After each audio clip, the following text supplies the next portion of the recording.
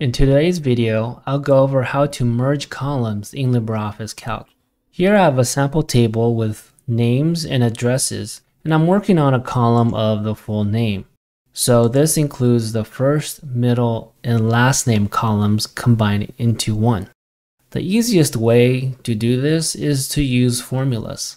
One method is to use the ampersand symbol, and similarly, another way is to use the concatenate function.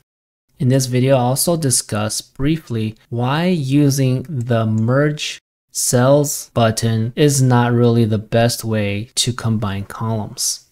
Hi, my name is Michael with Office Nifty. I make quick tips and video tutorials on how to use Calc software.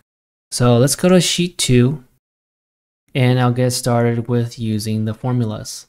In using the ampersand symbol, first I'll start the formula off by typing the equal sign. Then I'll click on the cell I want. I'll type in ampersand and then click the next cell, type ampersand again, and then click on the last cell. Now I'll press enter.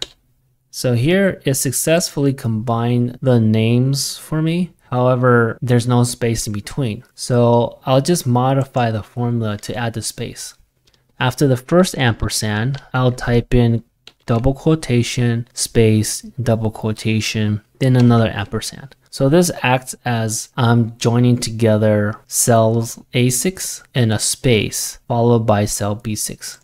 Then I'll add in a space again by doing the double quotations with the ampersand after cell B6, and now press enter. So there we go. David, William, Brown is together in one cell, and it reads pretty well.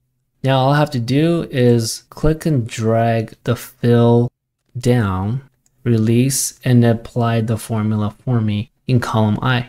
With this formula, it works pretty well. And if I wanted to add punctuation or any other text in there, it's a very similar process by just using double quotations and ampersand signs to get the intended result. The main issue with this is I think it's not that easy to read, especially if the formula is very long. So now let's head to the second method using the concatenate function.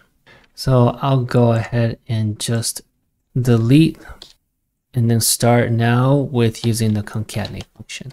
After typing in concat, I could press enter so that it fills in the rest of the function name for me. And in selecting the cells, it's very similar.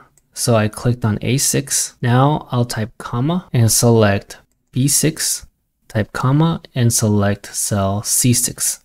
And then I'll press enter. So similarly as before, it combined the columns for me, but I do need to add in the spaces again. So now I'll just do the double quotation with the space and add a comma. And then now also the same thing for after cell B6. There we go. And now I can apply the formula down. And I have the same result as before. Now for addresses, I could do the very same formulas. But of course, sometimes we want to include commas in the text. So I'll just show you how to do that with a formula. Let's say I want to add a comma before the last name, then all I have to do is within the double quote, I could do a comma, or I could type in any other text that I'd like to include. Here I just press enter, and we do see a comma here after the middle name and before the last name. So for addresses, you would do the same and just take a look at the result. You might have to shift the comma either before the empty space or after the empty space to make sure that the formatting looks fine. Now lastly, there is a merge cell button. This one is to merge and center, and this one is just to merge. What this does is it allows me to combine two cells into one, but it actually affects the structure as well. So here as a quick example, I'll just pick the first option and choose OK. Now we see cell E and F is actually one cell. When I select it together, it kind of spans both widths of the column. This is not really the intended effect necessarily, so that's why I prefer using formulas to just combine the data into one column.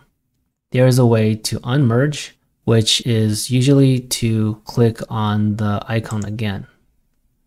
So now we see Little Rock, Arkansas is in one cell, and then in cell F, it's actually empty. I made a separate video on using the merge cell icon, so you could take a look at that video next. I also had a previous video on using the concatenate function. You can take a look at that as well. Thanks for watching, and as always, stay nifty.